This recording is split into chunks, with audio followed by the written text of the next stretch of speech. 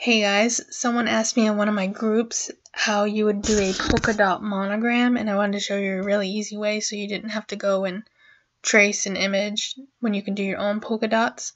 So first you want to get your circle, bring it to your board. You want to hold the shift key and move your mouse. When you're happy with the size, let go of the mouse and then let go of shift. Grab your arrow and click your circle. Go up here to your line style, click the second one, and then change your thickness. And once you're happy with it, you'll have your circles. You can make them bigger, smaller, whatever you want.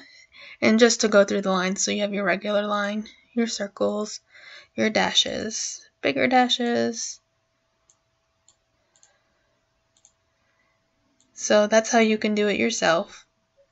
And again, you can just continue moving the line thickness and make them bigger, smaller, however you want them. But that's a simple way to do your own circle monogram. Hope that helps. Thanks for watching.